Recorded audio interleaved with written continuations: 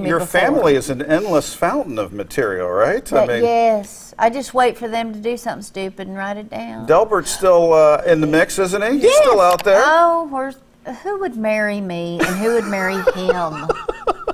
The aspiring truck driver with, you know, set his sights on a young Etta May. But he bought me, we just had our anniversary, and about a month I had to go, and he bought me a Fitbit. I see that. Very nice.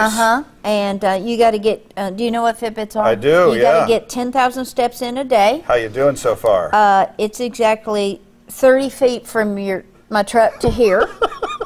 So I'm a little behind the 10,000, and so I'm basically, when I get home, I'm going to strap this to the dog and get out the tennis ball gun. Then you can feel better. Yeah. Well, we're on a horse farm here, so I mean, if you want to run the perimeter, you go right ahead.